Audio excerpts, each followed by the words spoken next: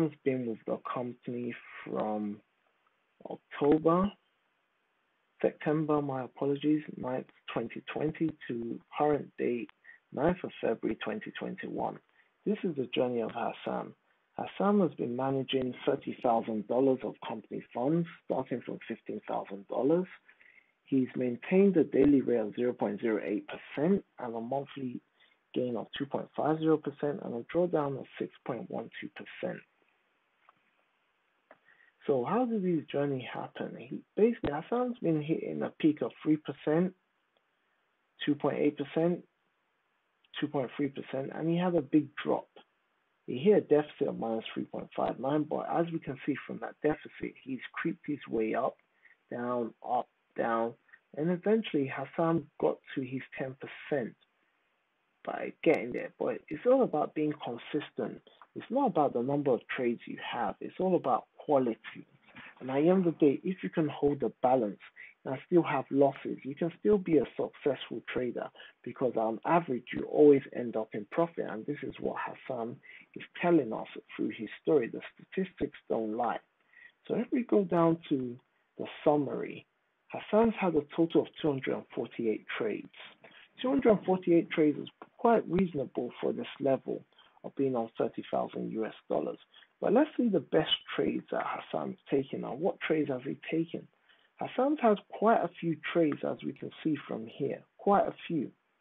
But we can see his most successful trades are on the pound pairs, I'll say.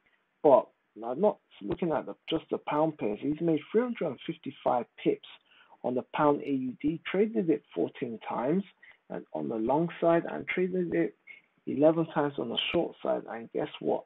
He's won all of those trades, giving to a grand total of $935.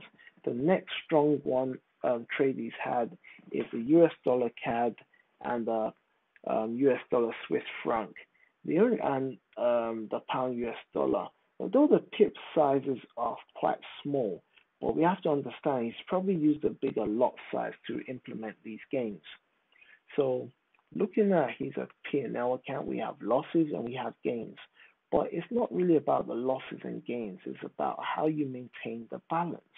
And clearly he's done a good job in maintaining the balance by having a few losses and a few gains. But clearly we're seeing red, we're seeing green, but this trader is still holding the balance. So let's look at the equity curve. This is very impressive. Up, down, up, down, up, down. So $30,000 just under 250 trades is not a bad achievement. I'll make a few recommendations. One, stick to pairs that are profitable to you. Number two, do a trading plan and reflect on the pairs that you've lost, that's gone wrong.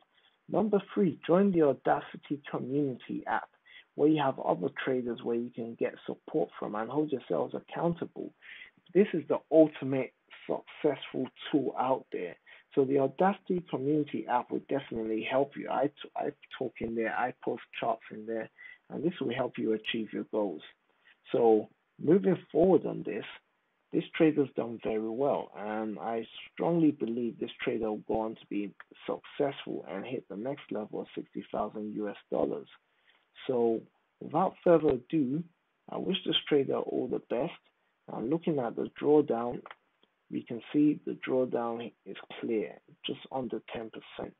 And look at the profit level as well. We can see the profit, which is red, over the drawdown. And as we can see how the account's been deteriorating in profit over the period of time. So you can see how far we've grown up. And this is very impressive, man. You see the account going up, up, up, up, up. And you see this is it, profit. And this is where we are currently at 2.46%, which is reflected here on the P&L statement. So Hassam, I wish you the best.